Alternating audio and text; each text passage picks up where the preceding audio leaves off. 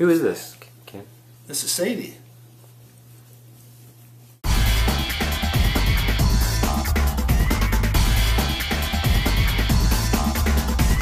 Hi everyone, I'm Don Stewart, the artist at ArtistChronicle.com, and today I'm with Ken Hobson, who is going to show us how to paint a leaf with watercolor.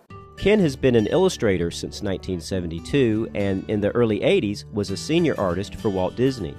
Today he lives in Greensboro, North Carolina, and focuses more on fine art. He teaches watercolor at the Greensboro School of Creativity. Alright, so what are you going to show us today, Ken? Well, I thought I would show you what I have a lot of my students do when they first start out. A lot of them aren't comfortable with watercolors to begin with, and they're intimidated by the medium, thinking they can't make changes as they go like you can with oils or acrylics. And so I start out with a simple subject like this leaf. And what it does is I crop in on a leaf. Forget the stem, because there's no sense making the negative shapes any larger than you have to. And then I teach them to transfer that sketch on here. Okay. Because it's so easy for students to want to trace it. And I say, don't trace it. Get the proportion as close as you can to that. Then look at the negative shapes as you sketch this in here. Okay. And I don't sketch all the little edges to it. I get the basic structure in here, and I'll paint the little edges in as I go along. You don't necessarily have to follow the colors of the leaves. You can make it more colorful. But I try to limit them to, say, 3 colors so it doesn't get too colorful and too unbelievable. And so I'm just mixing up some alizarin, crimson, a little bit of ultramarine blue to darken it.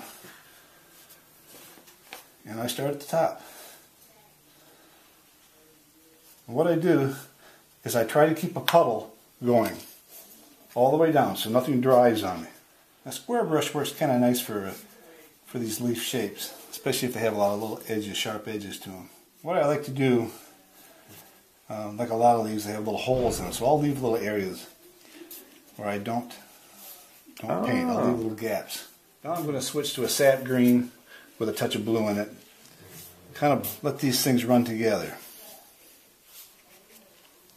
If it's not quite green enough, I'll just take the green by itself. That's sap green. To tie these colors together so you don't have, it looks like a rainbow of 3 different colors or whatever, I'll go back up here while it's still wet and drop in the green. They'll blend together, bleed together really nice.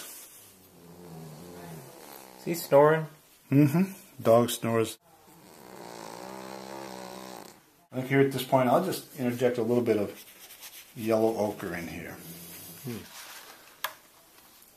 Just a nice color here. And same, while this is partially soaked in, I can go back up in here and drop these in. It just adds variety, adds texture.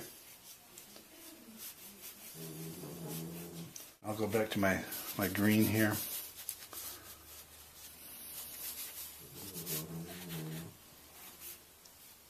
Before I forget, let's just keep another little gap down in here. I'm just taking a little burnt sienna now, and just alters the color a little bit. And now I just want it to be a little greener now, so I'm just going to kind of finish off with green probably here. Okay, now while that's still fairly wet, it's starting to dry at the top obviously, so we did that first. I'm going to take some clear water, and you'll be interested to see the technique and effects you get in here. You can see where I splattered clear water on here. And it's a texture you really can't paint, but it's a wonderful way to add detail. I'll tip it to kind of get the color to run up here a little bit if it's getting too strong, or I can dab it with a towel. That's actually not too bad. Watercolor has a tendency, it typically dries lighter than you put down, so you have to kind of force yourself to go a little stronger, more intense with the color than you normally would. Okay, now this is wet, it's starting to soak in. This is a great time to pull the veins out of the leaf. Using the tapered end of a plastic handle, which is what this is, you learn to start here. You learn to control. This is a good time to look at it and see if you're losing some of the detail. Some of the clear water I splattered on there may have been too wet when I splattered on, and they diffuse too much and they don't give you much of a texture. This is kind of the effect I'm looking for here. This came out nice here. And this is starting to dry up more up here. So let's just take some clear water again and see if we can bring that out again. Here we go, right here. You can see this here. A wonderful texture.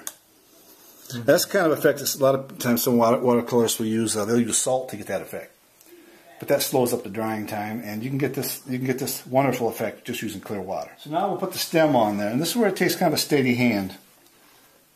Get a small brush with a nice point on it. Just add a little interest to it there. Okay, at this point, since everything's still wet, I can't really go any farther with it until it dries. And to speed up the drying, I will take a hairdryer.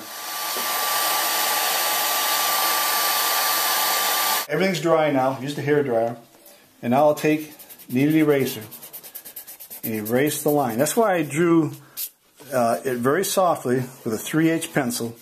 It erases easily, and that way the lines don't interfere with the paint.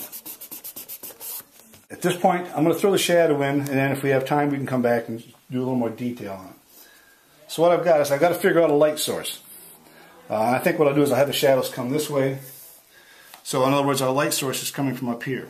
So all of our shadows are going to be cast this way. And I'll come in here first and put the shadows in on these little holes. It's just like taking that shape and just shifting it.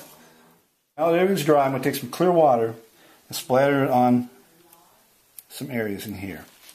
Now let it soak in for a couple seconds, and then let's see what happens if we push it away. And you get this real fine, sharper detail than we got when we sprayed it when it was wet. Beautiful. Wonderful texture. Wonderful texture. And that's basically it. You can take your time in 15-20 minutes, half hour. You can do something like this. It's a beginner. You can surprise yourself on how well it turns out.